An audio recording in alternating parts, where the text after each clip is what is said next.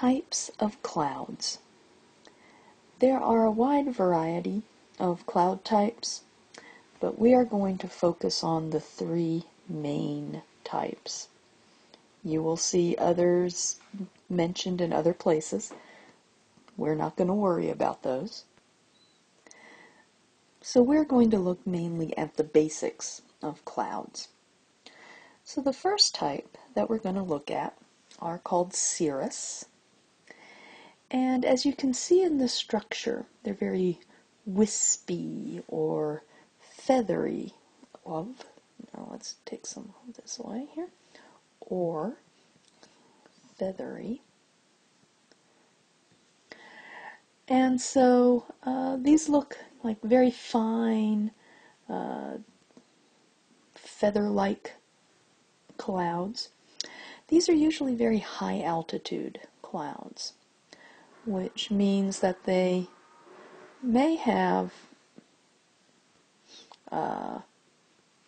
more ice crystals than water droplets. These occur before a front arrives.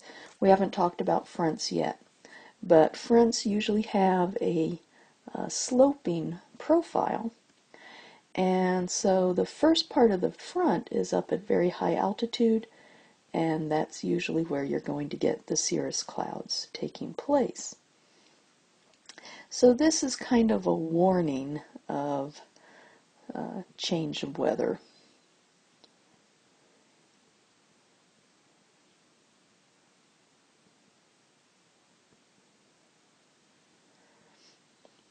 Cumulus clouds. The word cumulus means piled, and so these look like clouds where stuff has been piled up on top of each other. And so these are often fluffy. These are kind of mid-altitude, so not nearly as high up as the cirrus clouds. And you are going to get cumulus clouds on warm, humid days because you've got that warm air rising. That's what gives you that height. So the height is from rising warm air.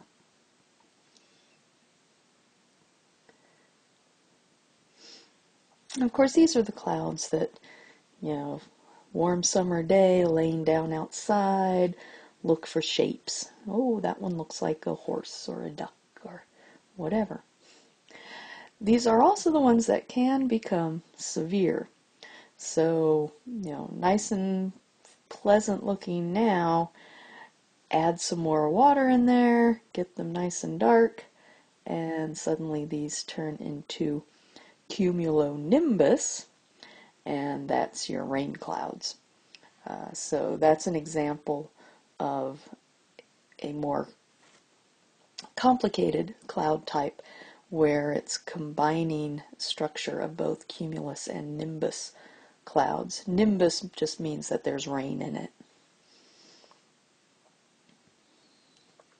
Stratus clouds, these are the lowest altitude.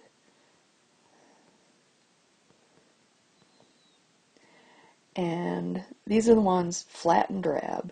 So dreary days, these are the clouds associated with that.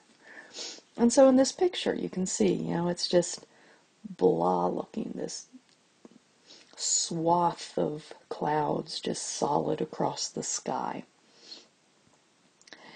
These are the clouds that bring you steady rain or snow, depending upon the time of year and the temperature. These are largely associated with warm fronts, whereas the cumulus clouds are more frequently associated with cold fronts. And so these are the kinds of days when you just want to lay in bed all day. That's a stratus cloud. So these are the kind of the three main kinds of clouds that you encounter. and the kind of weather associated with each.